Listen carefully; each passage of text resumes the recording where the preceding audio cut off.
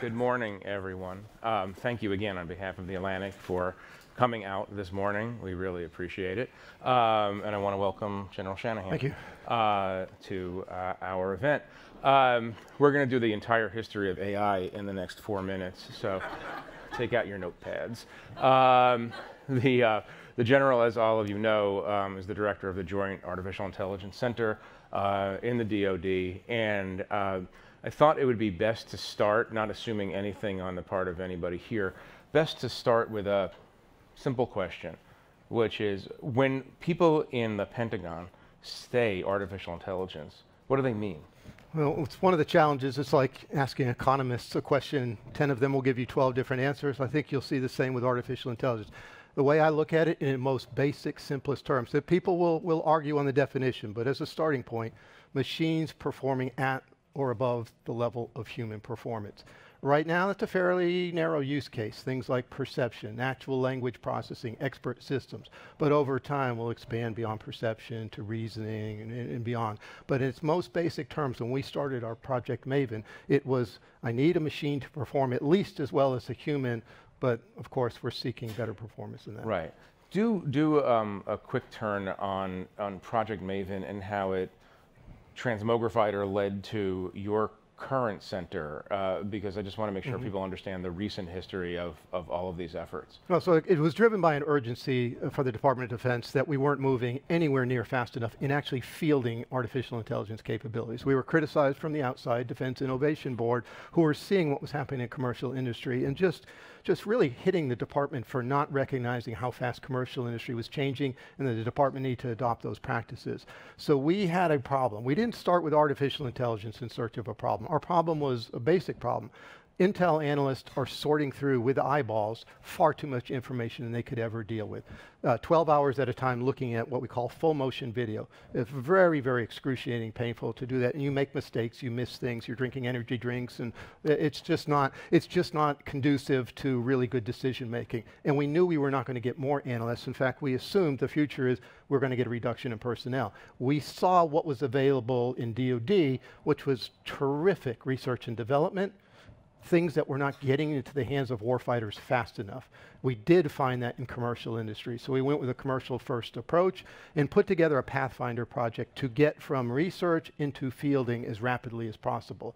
We showed that to then Deputy Secretary of Defense Bob Work, and almost on the spot, he stood us up as the algorithmic warfare cross-functional team, but that's a little hard to say, so we became Project Maven. But it was— a little dystopian sounding. Well, he envisions a future, as I do, of algorithms versus algorithms, but we can talk about that separately. But it was a fairly basic problem set of classifying or detecting, classifying, tracking objects, people, buildings, vehicles, and those sort of very, very high object classes, just to prove proof of concept. And then within 4 months of standing up, we had 4 startup companies on contract and then big company on contract, and delivered a minimal viable product less than 8 months after getting stood up, which for the department was incredibly fast. Not nearly fast enough for the software-driven age, but that was our starting point. Right, and then bring us to the current role. By showing that, at least as a proof of concept, still a long way to go to show what I would say is the return on investment that we want to see for Project Maven, looking at,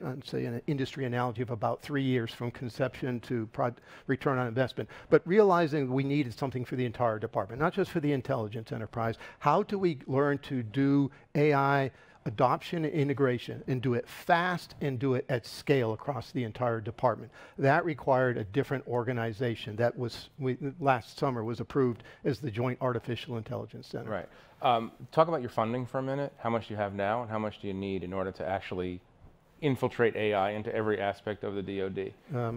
That's a hard question to answer. Yes, I will tell you what I have now. It's $89 million for this current fiscal year, which is about to run out. We are very well funded in the next fiscal year. About $200 million is the number. We will seek additional funding through the course of the next 5-year budget cycle to begin to show how important it is to bring this across the entire Department of Defense. This is a little bit of a hard sell sometimes, because artificial intelligence in a software-driven age, it's hard for me to project out 3 years from now exactly what projects we're going to be working on.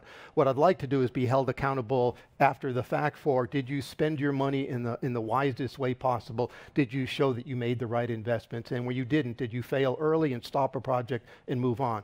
But the funding is actually very good. It's supported by the Department of Defense, but we also have to fight a little bit to see what our budget will be. Right. Talk about the Project Maven. The way it came to the public's attention, I think, was through a bit of an employee revolt at Google.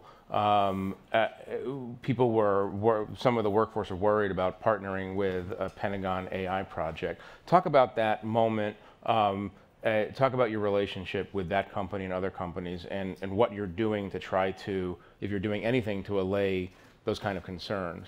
Yeah, and I don't want to go too much into the specifics, but it's as I was saying earlier, it's sort of surprising to me and disappointing that somewhere along the way the adjective controversial has been applied in front of Project Maven. It was never controversial to me. We were being very transparent about what we were trying to do, which was intelligence, surveillance, and reconnaissance.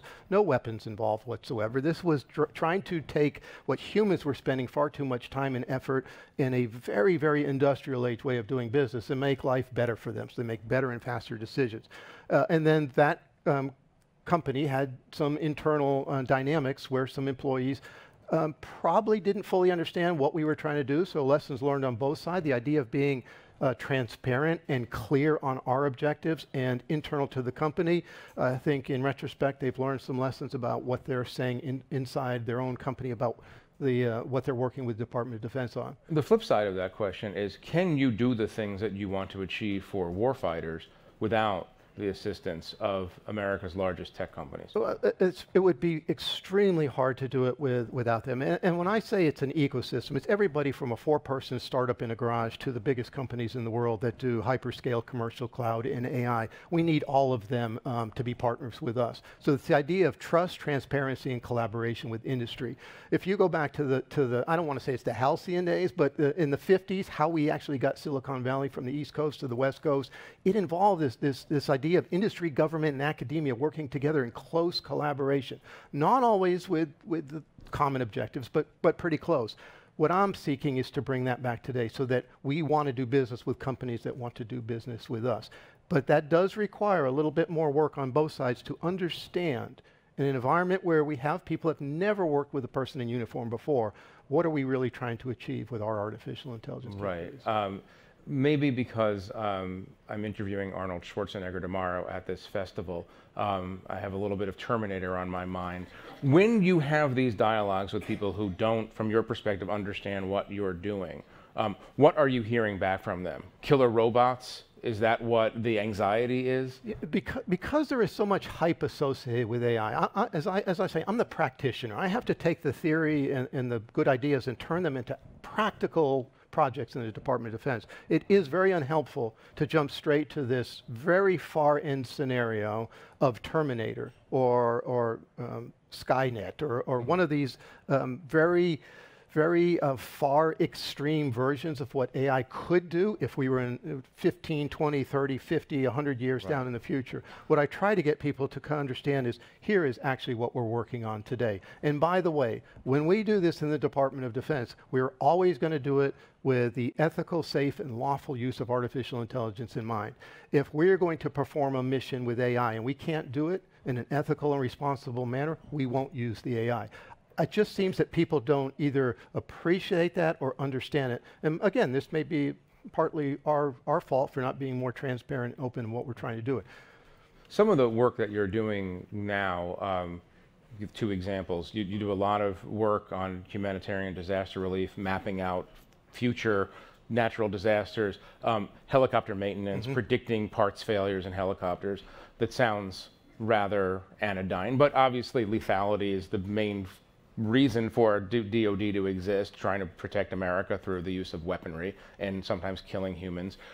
As you move toward helping the warfighter directly with maneuvers and fires, for instance, do you anticipate much more anxiety? And what are you doing specifically inside your organization to address ethical issues as they arise? Now, and there's a reason we start with the projects you talked about. One is they're lower consequence missions. So if we got something wrong, we'll identify it early, and it doesn't have massive consequences for the warfighter. And as we learn more and more about how to actually field AI, we'll apply those lessons as we move in the next year to more a use of artificial intelligence capabilities for warfighting operations. And why is that? We're trying to give an advantage to the United States, our partners, and our allies to make better and faster decisions. And with the way that technology can perform, convinced of this, can help reduce. I will never say eliminate. Very dangerous to say eliminate. Combat is a very chaotic, friction-filled environment. Not eliminate those, but reduce the risk of the really bad things that can happen on a battlefield. Right. Well, let me, the fog of war is what you're combating. Right, you're trying to give more information to warfighters in real time so that they can see things that they otherwise wouldn't see. But my question has to do with the decision-making loop. The very purpose of having AI imposed on these systems is to, because AI can go faster than humans. We talk all the time about always allowing humans to intervene in the system, but isn't that in a way contradictory? Because the AI will, the very purpose of this is to go faster than humans are capable of going. How do you deal with that contradiction, especially in a warfighting? Yeah, well, in a couple of different ways. First of all, we have policies in place that govern the use of autonomy in weapon systems. And we start from a position of, as I said earlier, the ethical, safe, and lawful use of artificial intelligence. So what does that mean? I think most of us are readily categorize the world into sort of two components: autonomy and semi-autonomous systems that may or may not have AI, but even if they're AI, I put them in one category. Where the Terminator scenario comes in is, you might say, independent, unsupervised, self-targeting systems. I don't know of any commander I've ever been associated with that wants those systems out making decisions in life or death that they don't have some play into. So when we talk about fielding these systems that are accelerating decision-making, what we're trying to do is get through that chaotic piece as fast as possible, reducing the limit of really bad things happening, and give humans more time to think. The cognitive piece, the human-machine teaming, is let the machine do what machines do best, which is get signal out of noise and get through volumes of information very quickly, and let the humans spend a little bit more time so they don't make the mistake about where that weapon goes and kill somebody. You mentioned signals out of noise. I want to ask you a very quick question, and we're going to have time for a couple of questions, I think. But Roberta Wohlstetter, in her seminal work on Pearl Harbor, is all about signals and noise. All the signals were there. It was just cluttered with noise. If you could impose AI back into history 80 years, I mean, it's a little bit of a thought game. Do you think that Pentagon planners, or there wasn't the Pentagon yet, but War Department planners would have been able to see things that they didn't see at the time? I mean, the goal here is not to be surprised. No, AI is supposed to help you not be surprised. Yeah, no, it's counterfactuals are dicey, and they're to go back in They're time. Dicey in uniform. They're fun for me. Well, humans are fallible. With AI or without AI, humans are fallible. To think that we could never be surprised in history again, I won't even attempt to say that is the future. Would enough information have been available through a system that had been trained on lots and lots of data, that even as something as simple as Boolean logic, if and logic, you see these patterns of things, then the probability, remember, we're not talking deterministic solutions here, we're talking probability outcomes. The probability of Japan attacking Pearl Harbor is 90% within the next 3 months. Maybe that would have gotten enough attention. I can't have paused at that scenario. I'm more interested in what can it do in the future. All right, nobody's holding that. What I want to ask about, before we take a couple of questions, I want to ask about China and Russia. And there's an ethical component to this, because one assumes that the Chinese, who are your most direct competitors on this front and many other fronts, are not taking into account, for instance, privacy concerns when they're developing these systems. Do they have an advantage over the United States because they're an autocracy and this is a democracy? Do you feel that? If it's an advantage, it might be a short-term advantage. In the long term, an authoritarian regime using AI for purposes of social control, population control, and repression is a long-term strategic disadvantage. Whatever you might say about the United States, its allies, and its partners, in our approach to doing things. The transparency we bring to it, our commitment to doing things in an ethical way will never change. Technology changes, our commitment to the ethical employment of technology does not. That gives us a different kind of advantage. It may not be a military advantage on a battlefield by the minute, but I think strategically it does show a difference in our approach to how we bring in AI into our weapon systems. Right. Let me take one or two questions. We'll see how fast we can go. Do you want to come right over here? He put his hand up first. It's AI augmented. You got it. So I'm a mechanical engineer in Silicon Valley. I perceive a culture of apathy and distrust regarding public service, military, and government there. I also think that people in Silicon Valley generally don't understand the adversarial nature of the technology competition between countries. How do we instill or reinstill reverence for government and military work in our top engineers? No, thanks for the question. AI.mil should be live this week. We are recruiting. If you're looking for a position, the Jake... Well, that was a resume. Yeah. The Jake is open for business. No, it's actually a really good question. It goes back to what I was suggesting earlier, and I say Silicon Valley as a broader term for the entire tech industry. We have to do a better job of communicating what the threat is doing versus our commitment to doing things in our way of working in the United States.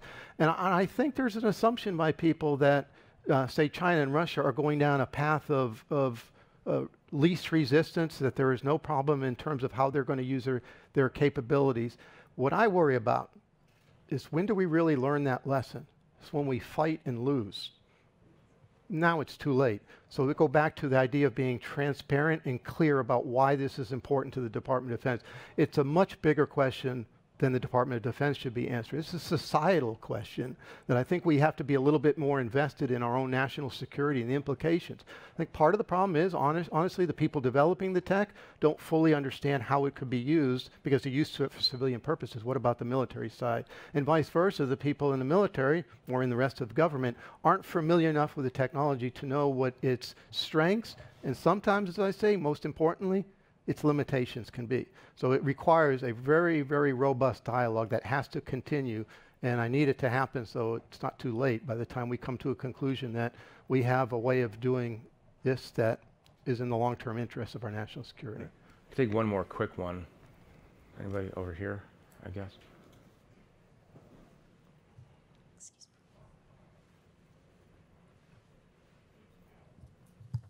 Just a quick one. What level of security clearance do all of your people require? Began with unclassified, and there was a reason for that when we started Project Maven, because where was the tech? It was in industries where people didn't have security clearances. Over time, it'd be a combination of unclassified, secret, and above, depending on the projects we're working on. But we very deliberately started with unclassified projects for that very reason, to maximize the opportunity to bring in people from the tech industry. Listen, very, very, very good, very quick lightning round here, but I think we covered a lot. Thank you all very much for being here. And thank you, General Shanahan. Thanks very much. Thanks.